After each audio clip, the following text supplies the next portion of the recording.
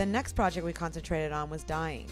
Now we're going to take Chelsea's tank top and her pants that are white. They have very tiny little stains on them that will actually cover. One of the misnomers is that you can dye stains. When you dye a stain, the stain will just darken. But in this case, they're very ever so slightly, and we're going to dye it a bright yellow, which is really, really trending right now fashion-wise. And the biggest misnomer even my mother doesn't realize is that she told me, she goes, Barbara, I pricked up in the book because I didn't know that you could actually dye in your washing machine. I thought it would ruin it.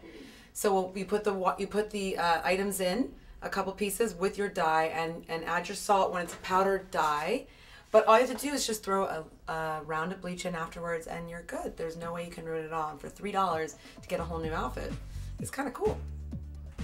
Wow, the less pieces you dye, the stronger the color. You really cannot screw up in dyeing. If you don't like the color, just keep dyeing over it.